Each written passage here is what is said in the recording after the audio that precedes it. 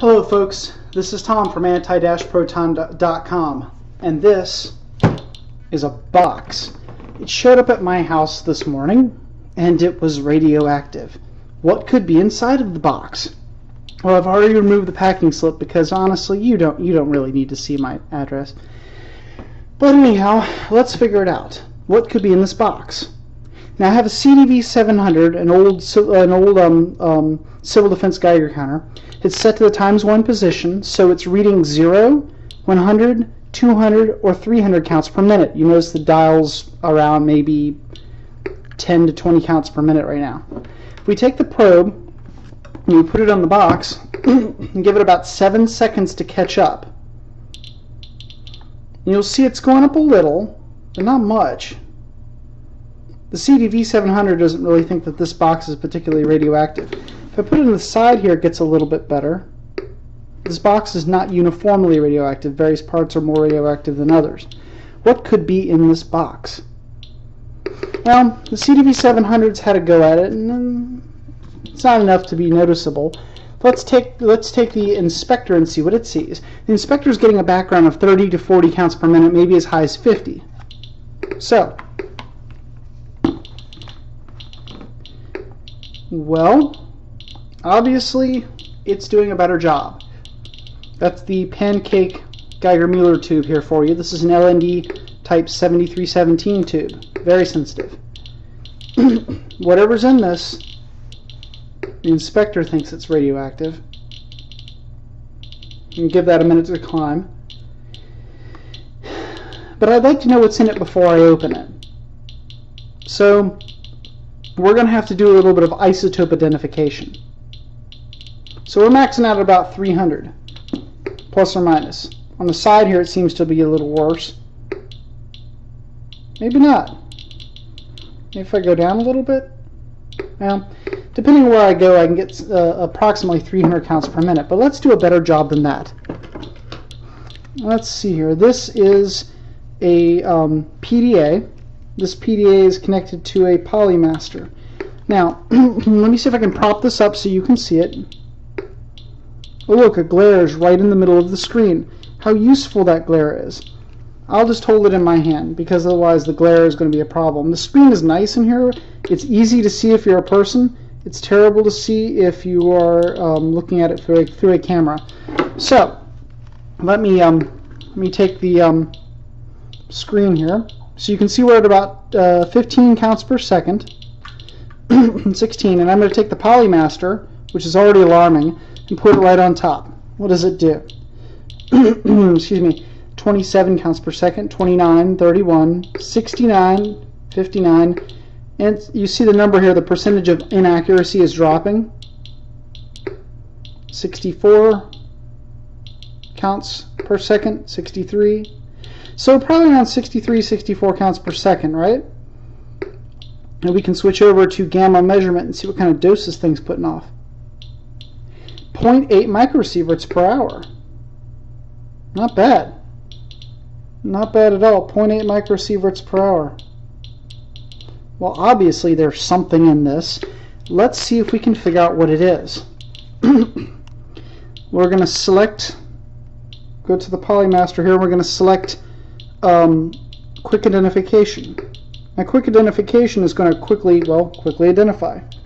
Let me move this up here so you can see it better. Problem is if I do that it blocks the polymaster, but you know what, that's just going to have to be good enough. Go polymaster, go! Now let's see how long it takes it. 4 seconds, 6 seconds, 8, 10. Well, it's taking a while. 14 seconds.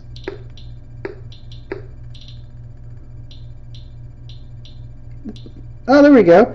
According to this, it's sodium-22. Now, sodium-22 is a radioactive isotope. Let me move up here so you can see it. Let's take a spectrum ourselves and see if that looks right. You know, because isotope identifiers are notoriously incorrect. You never trust an isotope identifier straight up. You should always look at the spectrum. They're useful tools, don't get me wrong, but you should also look at the spectrum. So what's our spectrum look like? Okay. This is counts. And this is energy going from low to high. This is photon energy. Oh, look at that. Right dead down the middle. 500 kiloelectron volts. Well, that looks pretty close to an annihilation peak to me. And look at that. Yeah, this is looking a lot like, oh, look at that, 1245 right in the dot. Yeah, I think we have sodium-22 here, friends. Now, let's pull it out of the box now that we're pretty sure it's just harmless sodium-22. And before we do that, let me stop the accumulation here. Put this aside. Let's consult our handy-dandy chart of what's legal. Let's see. Barium-133, carbon-14, these are things that are legal to own. See? U.S. radioactive material, limited quantity, blah, blah, blah. Here we go. Sodium-22, I can have up to 10 microcuries of it. Oh my god, what a humongous amount. Well, I don't have 10 microcuries, that's for sure. This I just got from Spectrum Techniques. This is a 1 microcurie if you live in the United States, or if you live anywhere else, it's 37 kilobecquerels of sodium-22. So let's open it up. Oops, probably should cut away from yourself, not towards yourself. That is how not to treat a CDV-700. I'm sorry, baby. I didn't mean to let you drop. Luckily, the damn things are absolutely indestructible. How not to treat your CDV-700. So let me cut this open. And cut this open here. Alright. There. Let me get this open. There we go. What's this? Spectrum Techniques. Your nuclear science specialists. Applications. Stuff that you can do with this. Wow. Well, I can do all of these things. Thank you. If I didn't know that, though, that would be useful information. And here it is. Yeah, I know, it's illegal. That's just a bunch of technical stuff telling you that it's legal. Nothing else in the box, right? Okay, let's put the box away. Alright, let's get this out. Oh, look, a peanut. Alright, where's my knife? Honestly put, how can you do anything without a knife? Cut away from yourself. I've cut myself accidentally too many times with a knife. That would be one of the reasons I always make a big deal about that. I'm sure everybody's noticed. Alright. Oops, there goes my cap. So, sodium-22. And that is the same paper I showed you before. Alright, so chuck that away. Neat. Ah, crap. How's that open? God, is it sealed?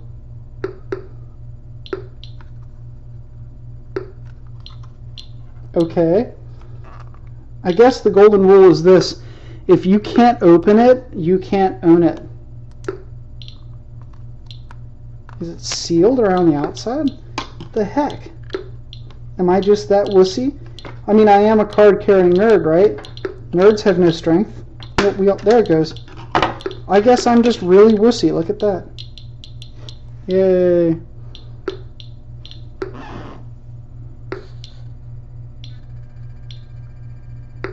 Yay, yay, yay.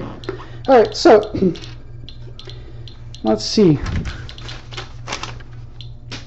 Let's get the inspector, and let's see what the inspector does.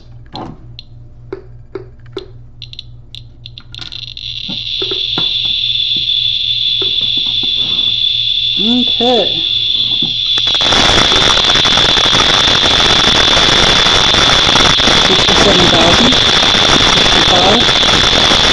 Alright, so we're in the 60,000+ range. That's alright. How much gamma? Flip the probe over and see what the gamma reading is. Gamma's not too high. This is a beta emitter, actually. Okay, let's put that aside. Now let's see, does the poor, abused CDV-700 do a better job? Okay. Yeah, it does. Times 10. Okay, times 100. At times Okay, you have now witnessed the 2 times in my entire life that this has fallen. We have now learned our lesson. We cannot put this against a wall if we do not want it to fall. That rhymes, doesn't it? Okay, at times 100, we're looking at 0, 10,000, 20,000, 30,000. The beta shield is open, so we're getting betas and gammas.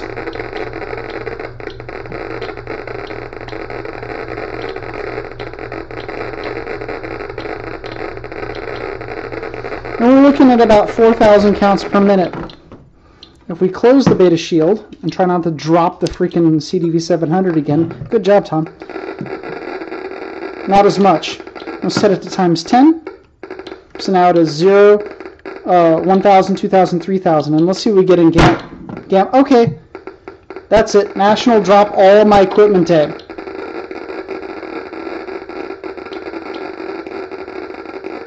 I don't know what to tell you. So, a little bit over 3,000. Not bad. So, now that I've shown you how not to handle your equipment, now that I've shown you how to drop your CDV700, apparently I can't hold anything today. I don't even know why I'm allowed to hold the Polymaster. I just keep dropping everything. Alright, let's see if we can detect some detector artifacts. So we'll put this here. Put that right on top of it, right on this. This is a cesium iodide thallium dope detector. And let's see what we can see. First and foremost, let's go to gamma measurement and see what we get. We're at 24 microsieverts per hour. 21, it's dropping.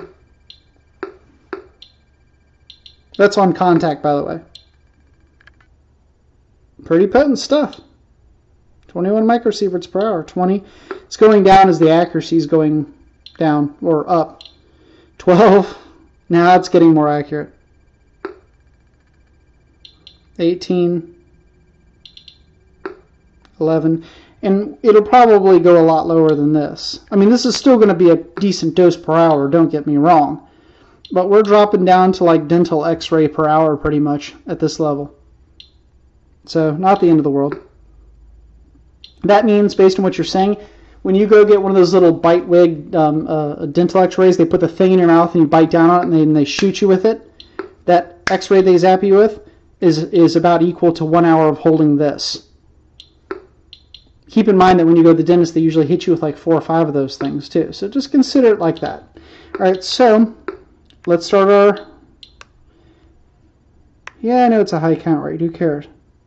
I didn't see what the count rate was, but it looked really high. So we'll look at it in a minute.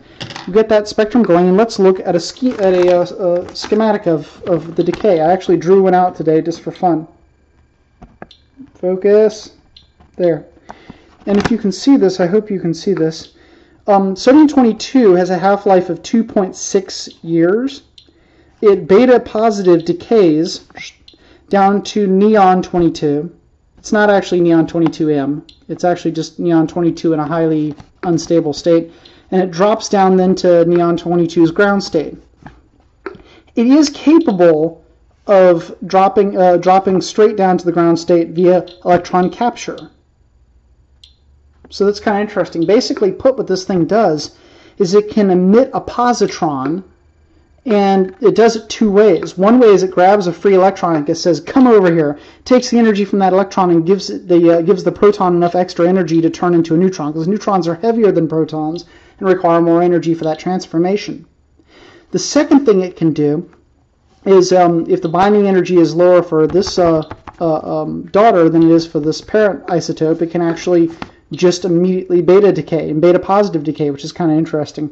Beta positive decay typically occurs in a atom where you're just a little bit too proton heavy, which these guys are.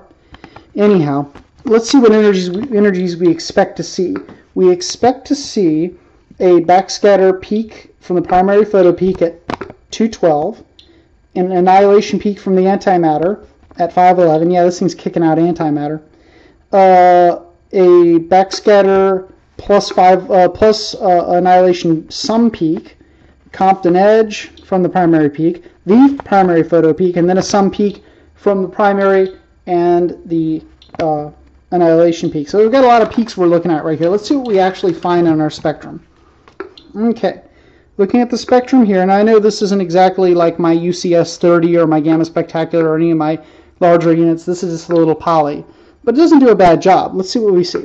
Obviously, right off the bat here, let me zoom in. There, that's good.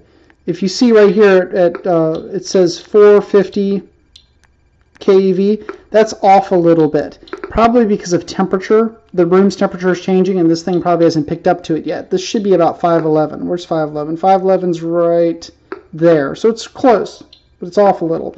This is actually caused by annihilation of anti-electrons. Neat.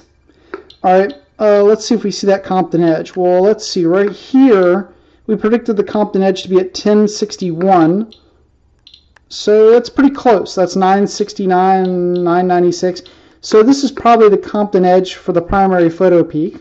Let's go in there and zoom in. This is the primary photo peak right here. Should be at 1274. It's actually showing lower. It's showing at 1211. Like I said, this thing's probably a little off right this moment on its calibration. All right, what else are we looking for? Are there any sun peaks? I thought there would be something at 1785. There it is. Remember, that's riding a little low. See that little bump right there? That's actually a sun peak. That's the sum of when a photon for this and the photons that come out of this annihilation here both occur at the exact same time, and it makes this little sun peak here. The other sun peak I thought I would see would be at 723, which at this rate is going to be like 780 or 680 or 690. And maybe I see that there. Maybe. But anyway, the point of the matter is beautiful, beautiful, beautiful. Sodium-22, friends. Sodium-22, antimatter every second of every day. Now I'm going to go get a little lead shield to stick it in, and there you go. Okay, folks, this has been Tom from anti-proton.com. And thank you, Spectrum Techniques, for sending this to me super fast, like you always do. You guys are my favorite for getting isotopes. Not only because you're the only place to get isotopes, but because you're also my favorites. Suck up, suck up, suck up, suck up. But anyhow, this has been Tom from anti-proton.com, and bye-bye.